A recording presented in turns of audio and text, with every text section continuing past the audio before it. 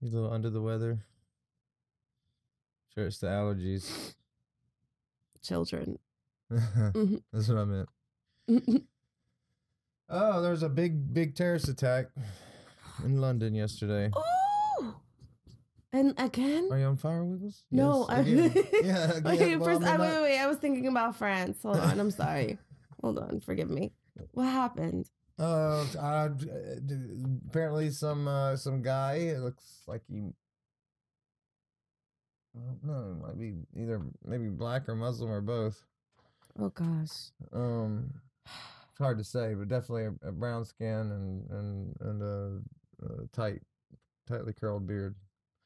But yeah, no, it was maybe that's down like a bunch of people and outside of Parliament when they were in session. Oh Jesus. He wanted to make a statement. Yeah. He hit like I think 15 people. It was pretty gruesome. I saw some early pictures. It was pretty gruesome. It scares the shit out of me. You're like just out and about, maybe in front of a government building, trying to handle your business, do your registration for your car, some shit. And then you're gone, and your family never sees you again. That's terrifying. You know what I mean? Yes. A trip could change your life. Yes, it is terrifying. It's like Final Destination every single moment of your fucking life. Yep. Sick and depraved, London terror attack victim named as Westminster officer PC Keith Palmer. What? What? Officer? That's what's saying here, folks. Officer? Westminster officer Keith Palmer shot by cops after leaving at least 40 injured. That was 15 when I was reading this morning. Oh my God, 40. Yeah. Many catastrophically, and I can confirm it was catastrophic. I mean, stuff just where it wasn't supposed to be. Was it really that bad? Yeah, it was pretty rough. Theresa May condemned the maniac who mowed down pedestrians in London at 70 miles an hour. I mean, that's fast. Jesus, I mean, she was hitting them like Christ. interstate speed, on Westminster Bridge before storming Parliament and stabbing a police officer to death. What kind of statement are you trying to make when you just go on a murder rampage like that? I'm angry. I'm hurt. Is it a political? I mean, what are you doing? It's jihad. It's jihad. Yeah, this guy. We'll cast these pictures up here. I don't think any of these are terribly graphic. They're calling it a terrorist attack. He looks Arabic to me. Cast it up there for you. Let's see him. That's him? Definitely ethnic. He's definitely, he's got something there that's, you can just tell by the beard. What are they keeping him alive for? To torture him? It's just the law. Get keep people alive. Jesus, I'm sorry. You shoot him and then you try to save him.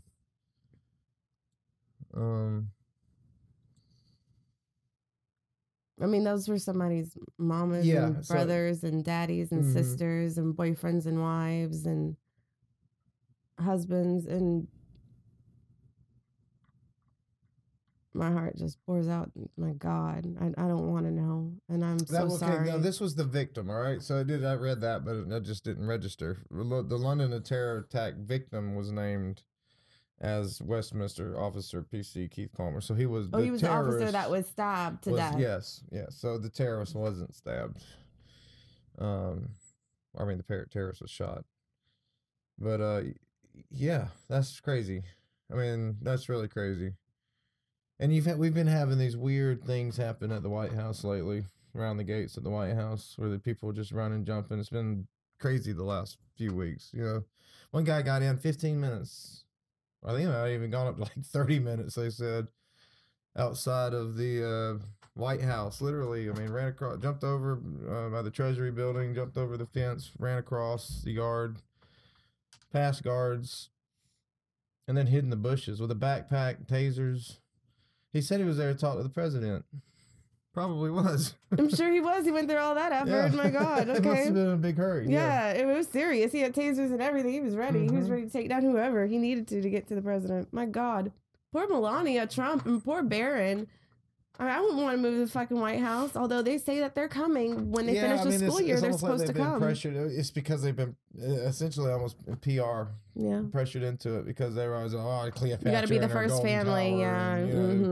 We're paying for all this. Once the kids get out of school, then what's your excuse going to be? Stay in Trump Tower at your house. So yeah, just to appease the fucking cocksuckers. Whatever.